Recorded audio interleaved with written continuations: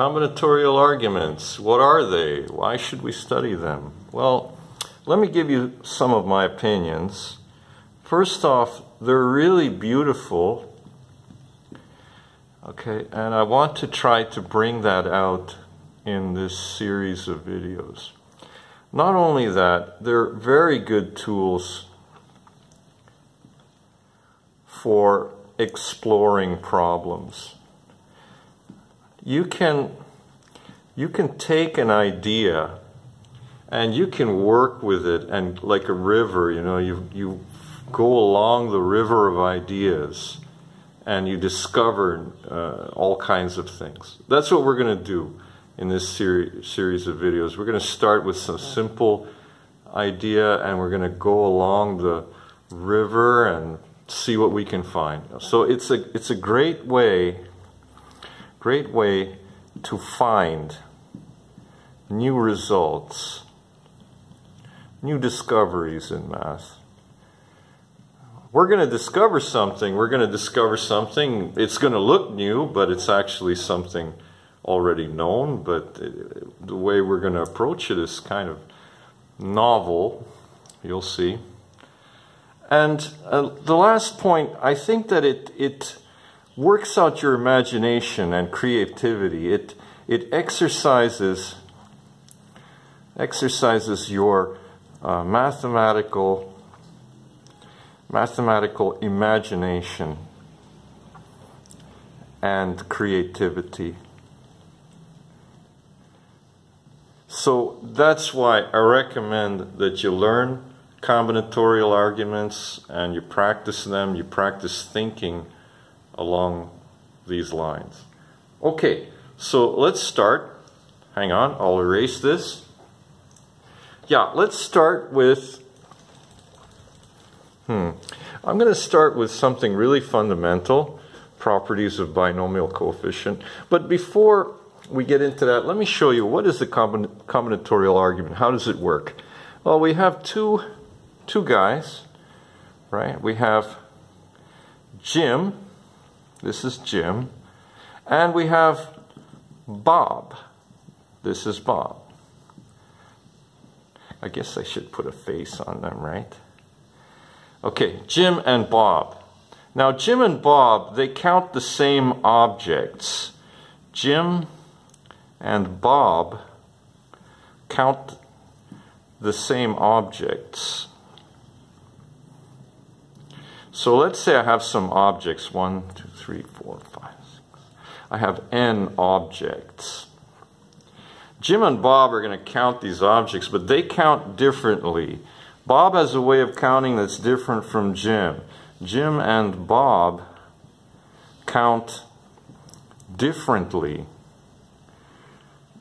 However, they count differently, but if both are correct, then the answers they get must be the same. So Jim's answer must be the same as Bob's answer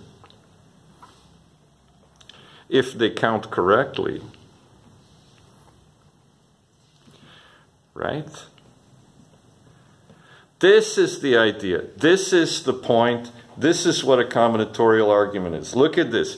Jim and Bob count differently and they end up with some kind of equation or identity. This is the thing you want. This is a technique for proving this. You see? So that's the idea of combinatorial argument. So let's start with n objects and we're going to count these objects. First of all, let's count them. Count the ways of choosing. Let's count the ways of choosing one. The ways of choosing one object from this pile of objects here. Okay, so we have two ways, the Jim way of doing it and the Bob way of doing it. Okay, so Jim, 3, 4, 5, 6, 7. Jim has this kind of very easy way of doing it. He's just going to count them. Binomial coefficient n1. Very simple. From n, you choose 1. How many ways to do that? n1. That's Jim's way of counting. Now Bob has a different strategy. he moves one of these elements over to the side and it becomes special. Now, how many ways to count this? Well, from n-1 objects, you count 1. And how many ways to count this thing? How many ways are there to select 1 from here? How can I count that? Well, it's 1 from 1. From one object, I select 1. But Bob likes to count in kind of a convoluted way. Another way of thinking about this is like this. Instead of choosing this object, I can say I don't choose anything from here. So another way to say this is from n-1 objects, I choose nothing. That's the same as choosing this special object. And if Jim and Bob both count correctly, then this must be equal to this plus this. Great. Now let's count pairs of objects. Now, pairs of objects. 1, 2, 3, 4, 5, 6, 7. Jim, and here's Bob. This is what Jim's up to. And what is Bob up to? Well, Bob's doing his thing with 2, 3, 4, 5, 6. He's moving one object out here to be special. So Jim counts it the regular way using just straight old binomial coefficient, and it's n2. From n objects, I select 2. That's the number of ways to count a pair. Pairs. Okay. Now, Bob's going to count this differently. From this group, if you want a pair, there's n-1, 2 ways to do it. From n-1 objects, I select 2 at a time. This is the number of ways to do it. But there is another way that involves this thing. I can make a pair like this by joining the special object to each one of these. How many of these are there? n-1. So there is n-1 ways to make pairs here. From n-1 objects, I select 1 to be paired with the special object, you see? And there's n-1 ways to choose this to be paired with the special object. So I get this many. So this must be equal to n-1, 2 plus n-1, 1. Now you see the pattern here? Look at this pattern. Let's go back here for a sec. Look at this. 1, 1, 0. 2, 2, 1. What's gonna be the next step here? Let's see here. Triplets of objects. Triplets of objects. 1, 2, 3, 4, 5, 6, 7. Jim is going to be counting the triplets. How many ways to do a triplet here? Well, it's n3. Bob is going to count in a non-obvious way with his special object on the side. There's 2 aspects I have to study. First, the triplets that are in here. Well, there's n-1, 3 of them. And then there's the triplets that I can form with the special object. Well, I take a pair, and here I can form a triplet. How many ways are there to do that?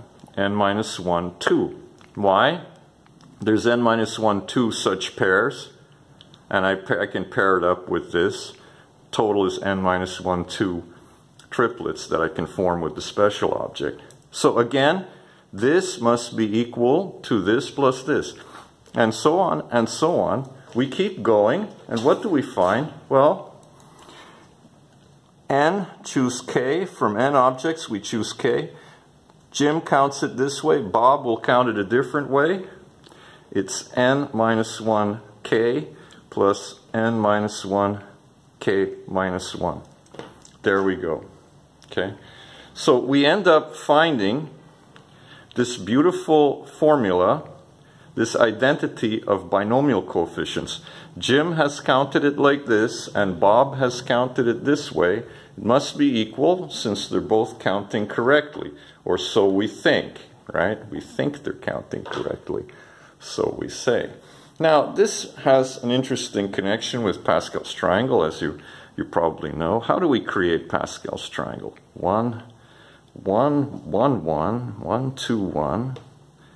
Let's try to do a good job. 1, 3, 3, 1, 1, 4, 6, 4, 1, 1, 5, 10, 10, 5, 1, 1, 6, 15, 20, 15, 6, 1.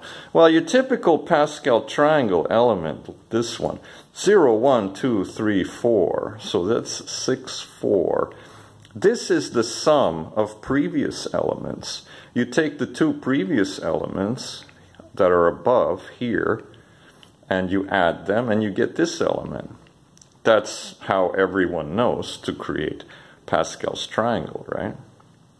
But look carefully. Let's label these things. This is 0, 1, 2, 3, 4.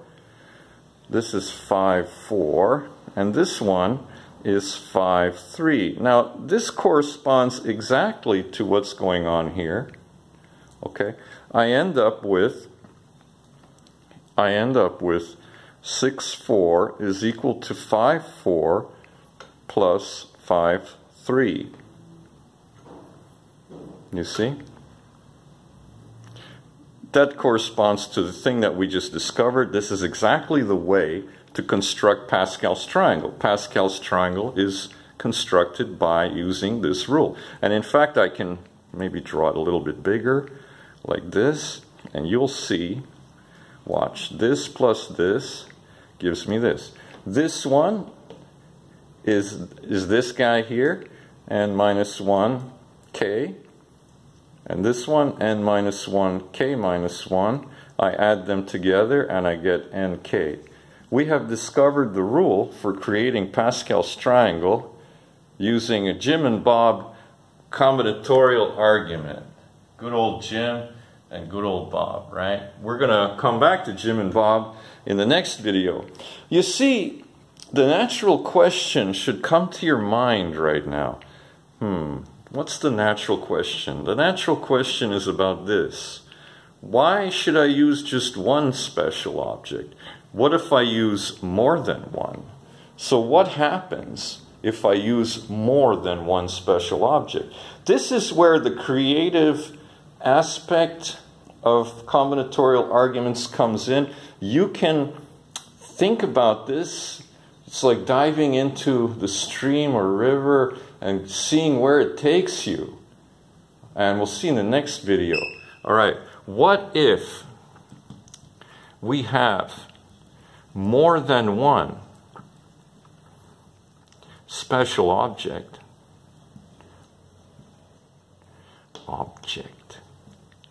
That is a really good question. This thing, what if we have more than one special object? This is the next video. Okay, so hang on for that. Coming up next. If you like this, click like, subscribe, and hang on for more combinatorial arguments.